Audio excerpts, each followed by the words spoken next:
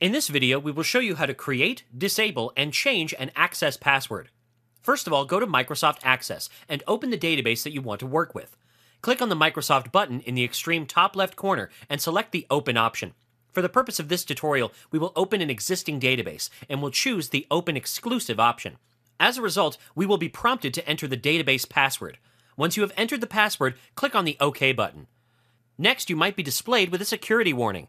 Click on the Options button, and in the Security Alert window, check the Enable This Content option before clicking on the OK button. Now go to Database Tools tab and click on the Decrypt Database option. A dialog box will appear where you will have to enter the current password in order to unset the database password. Once you're done, click on the OK button. On successful decryption, the Decrypt Database option will turn into Encrypt with Password.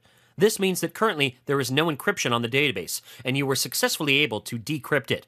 In this manner, you can disable the Access Database password. If you want to set a new password, simply click on the Encrypt with Password option. You will be asked to enter a new password twice in order to verify it. Once you are done, click on the OK button. In this manner, you can create an access password. Now go to the Microsoft button available on the top left corner of the screen and select the Close Database option. Now we will try to reopen the database. We will be prompted to enter the database password. We will enter the old database password that we decrypted earlier and will receive an error. Now enter the new password that you just set, and you will notice that the database will open up. This means that we were successful in changing the access password.